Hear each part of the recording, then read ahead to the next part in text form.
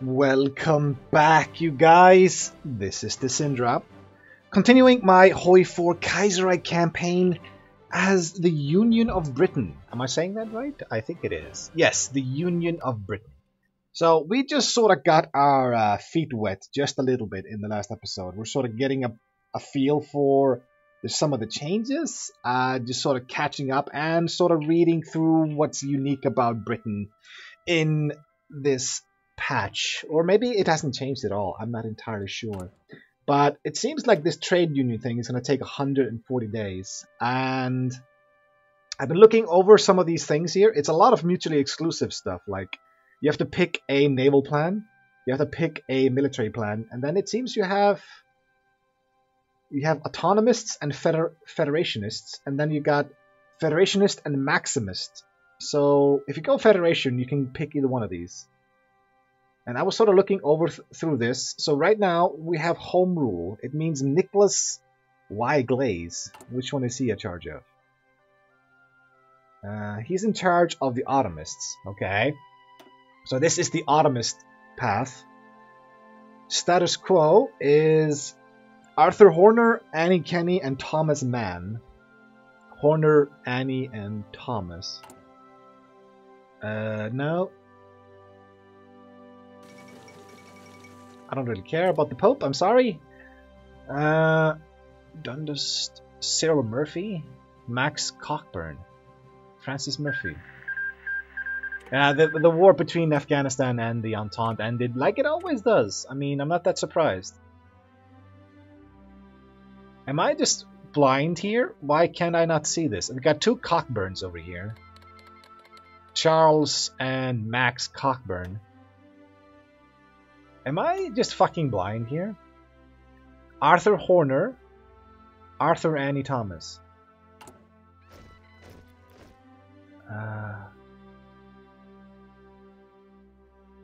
Yeah, I don't see them. Maybe they're just new options then? Like, some of the parties get new leadership? But it seems like status quo means basically nothing changes.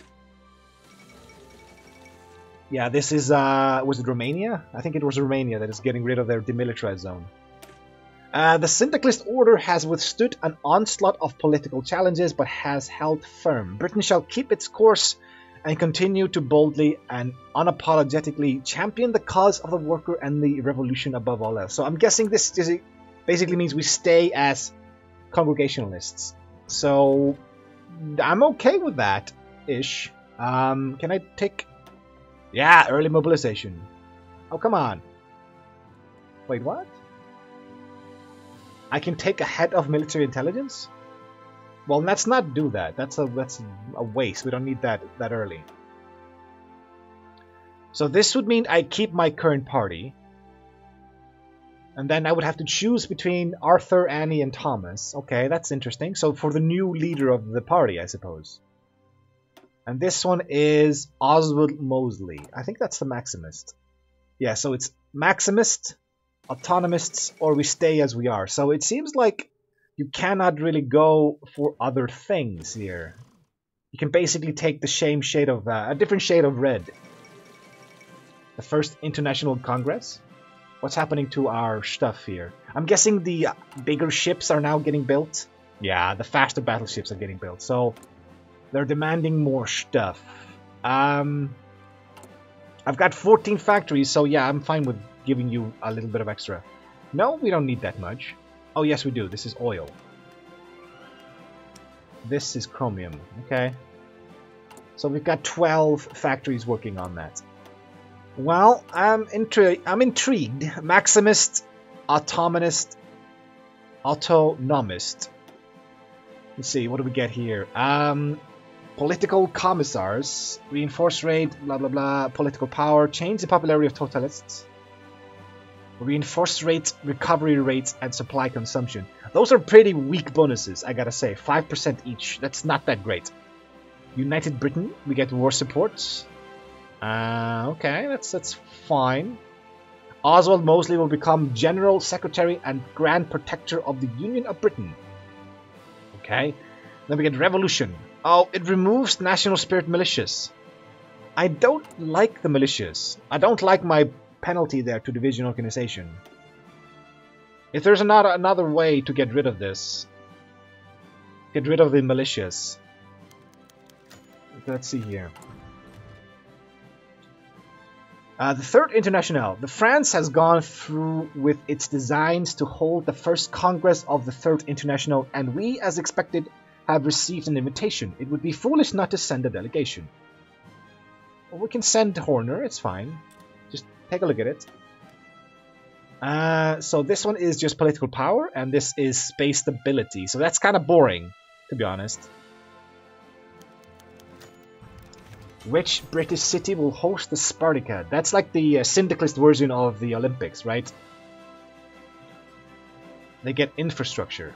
Let's see here. If I do construction in this...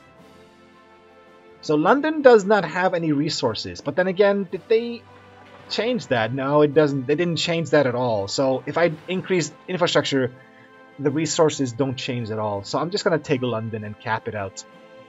Right? There's no infrastructure for London, is there? This is not London. And this is the only infrastructure one I can see. So yeah, I'll just take London and have it be at 10 then. Ooh. And we got a free military factory. Right, 200, 220. Let's get one more tank. Okay, so... yeah, this one was kind of boring. The second Well Creek has been won. Okay, so we basically get stuck on this until the Well Creek is done. Okay. What is this? Joachim Ascado, I'm not even gonna try that. Let's just call him Joachim. Has taken the stage and elaborated the position of the CNT in Spain for the Congress. The CNT is the largest syndicalist party in Spain, made up of anarcho-syndicalists, moderate syndicalists, and trade unionists. The Spanish revolutionaries have seen. Wait, what? The Spanish revolutionaries have been seen. I think it's supposed to be have seen the White Terror. Violent counter-revolutionary actions taken against the workers firsthand. They have come asking for support for their cause when the moment arrives. Yes, let's help them out. That's fine. I'm continuing to read through this. Really? Oh, see, this is everybody asking for help. This is Jack Reed in the CSA here. American journalist, poet, and syndicalist activist John Jack Reed spoke to the Congress for an hour and 15 minutes about the crisis facing the United States and the chance for revolution in the Western Hemisphere. In the South, the American First Committee is stronger than the central government, and the North is suffering from a depression as the West Coast prospers. If the United States were to crumble in the face of a revolution, then the exiles would be paralyzed. Yes, let's pledge our support for this. So I'm not going to worry about this right now. So what do we get from Home Rule? Daily political power gain, that's boring. Wales and Scotland will become independent. What? I would lose Scotland and Wales? Yesterday, Helen Crawford took the stage with her flaming speech about the women's role in the world revolution. According to her arguments, without women's participation in industry and armed forces, it may be impossible to defeat the many enemies of the proletariat. Tempting as it may seem, the political climate in Britain is not ready for such decision. We need to wait for the Congress of Trade Unions in the fall to force the matter. Okay, we get some stability there. Move capital to West Midlands. Wales and Scotland will become puppets once devolution is complete. So Wales and Scotland will become independent. So I'm not interested in that at all. The White Terror. We heard Joachim speak of White Terror horror stories that have been coming out of Madrid and Barcelona. And Kurt Eisner, Bavarian socialist, wanted to delve deeper into the topic of White Terror, and he was given the floor. After hearing more stories that have come out of Germany, Austria, Hungary, Russia, and Finland, the Congress members were ready to make their decision. Yeah, we will... another reason we must end the capitalist system of murder and robbery. So this path over here, Home Rule, I'm not interested in that at all. We would get Welsh and Scotland either as like independent, or we could have them as our puppets. We could go down this path, which doesn't really give us that much. And the Baratia Commune ask for support. The Baratia Commune asks for support in their struggle against its neighbors, Delhi and the Princely Federation. They would like us to send military advisors to train their leaders and their troops. We lose some political power. But yeah, let's try to make them stronger. I'm actually kind of liking the status quo right now. Like this one here removes militias. I would really like to remove militias though. I kind of would like to remove that. But Oswald Mosley, he was the Maximist, wasn't he? So I would be forced to go down this route over here.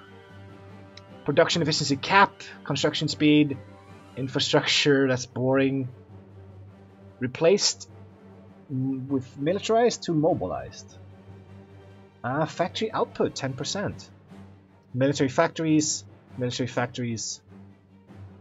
Yeah, but if we go down Federationist, that is the middle, we can grab both of these. Local initiative. Come on, stop loading. Output by 5. Ooh, output by another 5. Efficiency cap. I like production efficiency cap quite a lot. And the common land. Monthly population. Resource gain efficiency. So that's a kind of a shitty one, to be honest. But yeah, in order to go down this path, we would have to go autonomist or federationists. I'm thinking we go federationist. Yeah. We just go status quo and we continue as is. And we stay as federationists or congregationists. They're kind of both. So maybe we have to branch out more once we pick status quo. Maybe. Maybe. Low manpower. We did train up our militias, didn't we? We got 3 more to go. Once that is done, we do have a decent defense army. I'm gonna take the rest of this now that we have the people. It requires 16 divisions to defend all of my land. That's fine. We'll do a bit over. We'll go 24. And then we might have to tweak the militias a bit. Or just replace them with like proper troops. I think I will also tell them to drill. I think I'll tell all of you to drill. I need to get some... Actually, wait. You have tanks and shit, so you guys don't train.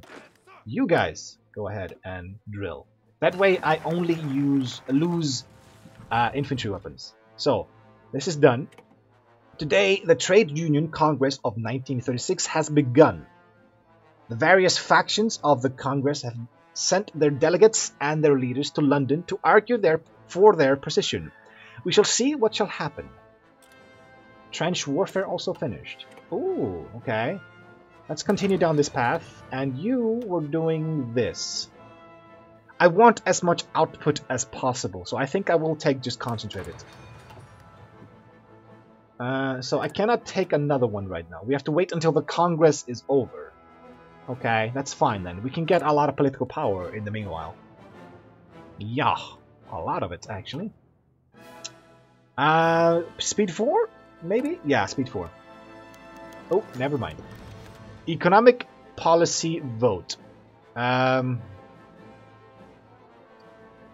So we have to go Maximist, Autonomist, or Federationists. I'm thinking we go down the middle and go Federationist. The debate has wandered into the area of economics. As has been predicted, every faction has put forward their own suggestions. Most people assume that the Maximists will win this debate, since Oswald Mosley is a major figure in the British economy these days.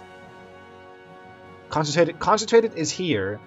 Dispersed is here. Oh, really? Huh.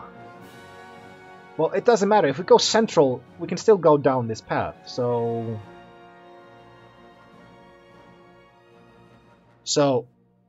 this is syndicalists, this is totalists, and this is radical socialists. So, we have radical socialist, that's the Maximus, that's autonomous there. Yeah, we'll just go down the middle. And we get some popularity there. So we have to wait until it's over, but we can take whichever one we want. And I'm going to go for concentrated, and then we go down this path. So we will not go here. Alright. Or, does it matter? The internal policy vote. The debate has wandered into the area of internal politics. As has been predicted, every faction has put forward their own suggestions. The outcome is unsure, since it's here the real decision for the future of the Union will be made. The current system is satisfactory, so that means we stay here. Maximists, autonomists, no. We were going to go, the current system is satisfactory. Yeah. So Britain within the Internationale, so we have to wait for this to be over. Class warfare, support foreign comrades, American, Mexican, further cooperation, Indian comrades, Australasian ooh, we can help Australia? Military policy vote. So this is the Maximists, and this is the Autonomists. I don't get any research boosts for anything in particular, but this is how I remove militias. Remove national spirit militias. It requires one of the following. Okay, so it doesn't really matter which I go for.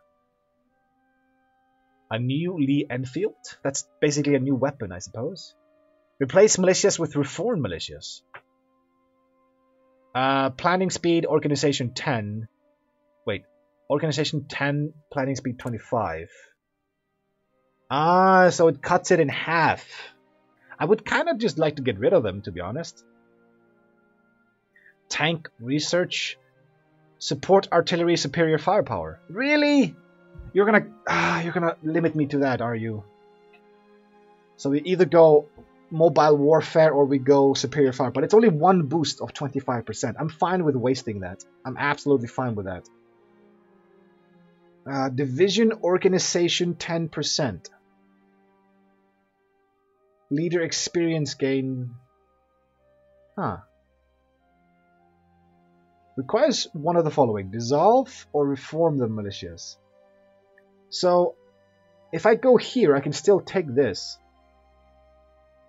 Huh. I'm thinking we just go for the Federationists, because that keeps both options available to me. So, yeah. They're up to 66 right now. So that's good. That's very, very good. But the Congress should be over. I spent 140 days doing the Congress, and now we're doing the decisions. Wouldn't it be better to do the decisions as the event, as the focus is getting done? Wouldn't that have been better? The resignation of Philip Snowden. On the last day of the Trade Union Congress, Chairman Philip Snowden climbed up to the podium and made a speech. He claimed that in face of massive rifts within the TUC, and due to his aides, he intends to resign his post. He also pulled out the cliché time with the family bit that all politicians do. The congregation stood silent as he climbed down from the podium and made his way out of the hall. The country is shocked, and in a few days' time, the TUC will have to vote on a new chairman. Chairman, that is. And I keep losing political focus, political power. So Arthur Horner, Annie Kenney, and Thomas Mann. We'll have to see. We shall see what we go for. I'm gonna weigh them up. Let's see here. We got Kenney and we got Horner. The TUC has decided to vote for Arthur Horner's Federationists and Annie Kenney's Congregationists with an overwhelming majority. The two running mates will now have to decide who will become the new chairman or chairwoman of the TUC. Philip Snowden retires. Feds cons... Yeah, that's already the ruling party. Public elections will not be held. Annie Kenney becomes leader of the Centralist. Comrade Horner. If I can take a look at them here. This is going to be the head of government. So we have Annie Kenney. This is not FBO. This is her. Daily political power gain is going to be negative, but it gives me stability and war support. Flamboyant tough guy. Really? Alright.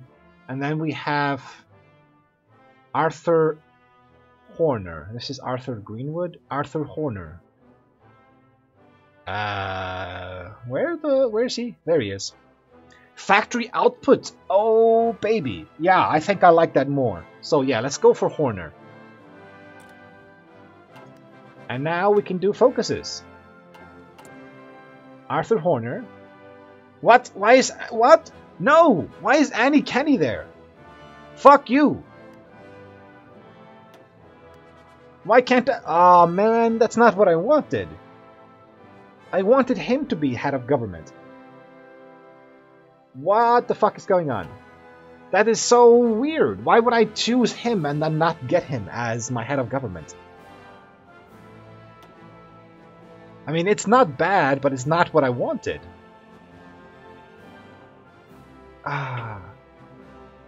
This is annoying. But okay, we can start doing some things right now. So this is going to get political power, and then we get stability. I don't think we need this. I don't think we need this right now. I kind of want to go down the industry right now. And I kind of want to go down concentrated, just so I can get that bonus there. We lose out on a bit of production cap. But we get some... I can't really justify this, can I? In order to take this, I have to go down the right path. Production efficiency cap, another 5% here. Okay, so I get cap, but this is 10% and this is 5%.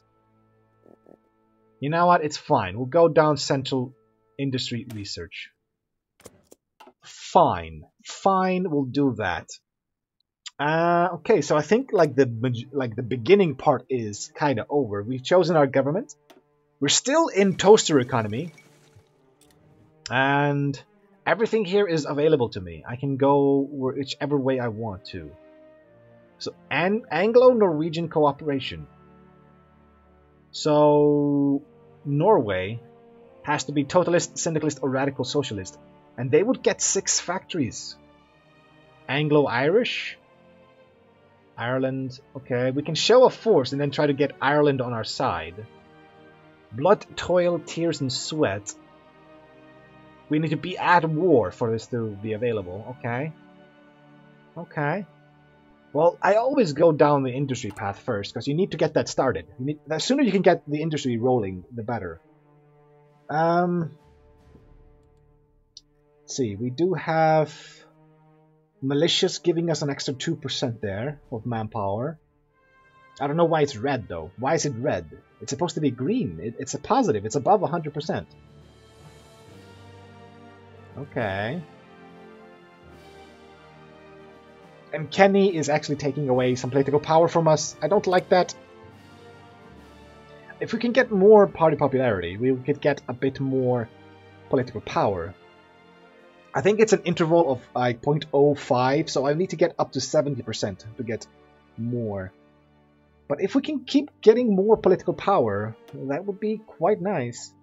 I mean, party popularity. But this path down here gets us nothing. Yeah, I don't want to read that. But I'm kind of upset that Annie Kenny took control of head of government. That kind of annoys me. But it's fine. It's fine. I'm not upset. So, France, you're on the road to war already. And you're doing a Christian trade union? Okay. So, that's fine. So we take a look at what the world is up to. Preparing the liberation. Battleship development. That's what America is doing. They're focusing on battleships. So we got construction done. Do we need excavation? How much resources do we have? Like we're doing 6, 32, 28. We got a lot of steel. That is a huge amount of steel. We could actually benefit from getting this, but we have 94 steel in surplus, so we don't need it now. So let's not. It is still 1936. Damn, I'm slow. Let's get this one, just unlock them. We can try to keep up with that. And see here, you got 65 divisions, you got fuck all manpower, but you are France. You should get a lot of manpower later, once you do some things here. Inefficient intelligence. They're not stupid, they're just inefficient. Okay. Let's put it on speed 5 and sort of try to get some momentum going here. And you guys, I can actually give you something here. Panzer Expert. Combined Arms. I do like Combined Arms because the motorized and mechanized have fuck all defenses. But the Panzer, Wallonia joined the Reichspakt. Okay. And this increases the armor's defense. The armor's defense is already good. So I'm going to take Combined Arms. So later on you can probably be useful. Syndicalists achieve majority in Italy. So what are they right now? They're Syndicalists. Syndicalists. We're all united in the same shade of red. Central Industry Research is done. So this one I'm probably just going to skip.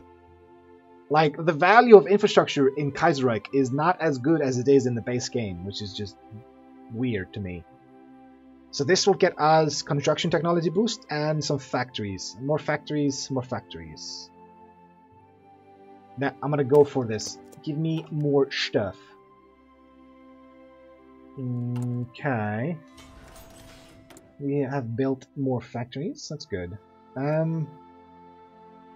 Let's keep getting some planes. We need to get some planes in the air. Or we actually don't have enough rubber. Fuck. Well, what do we do then? I suppose we go for more artillery then. And our army experience is very, very slowly going up. But, modified government again. I need 100. Come on, I need to get out of toaster economy. Consumer goods factories is 35%. This is only 5 extra percent? Ah, lame. Very, very lame. We need to get to here. That's 20. Yeah. We go from 35 to 20 consumer goods factories. Wallonia seems to be having some issues here. Yeah. Flanders has capitulated. Really? So, mechanical computing is done. I don't need this, but I usually go for it because it's a nice thing to have when I go to war. I think... do we just go for that? I mean, we could unlock some Marines early on. Because I'm gonna be kinda naval focused. Or we could, yeah, let's just grab the tank, it's fine. We can grab the tank and then upgrade it because we already have some tanks. Indochina declares independence. Well, they usually win, but I think their numbers got nerfed. Like, since the last time I think it was actually the last pass they got nerfed, because they used to have like 40 or 50 divisions. Now it's a bit more even. Who is this guy? Helmuth von Mook. Okay. So Flanders is in control of this place here. Okay, but you guys have not joined a faction. Oh well. So we're not even done with the first year yet. This is what I kind of missed about the Kaiserreich. It is a very slow game at the start.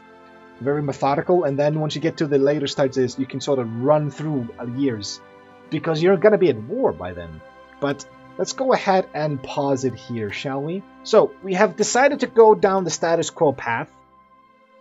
We've decided to keep the Federationist wing of the TUC. For some reason, we got stuck with Annie Kenny as the head of government. I mean, we get stability and war support out of it, so it's not wasted, but I would have liked Arthur Horner. I would have liked his output, his factory output there.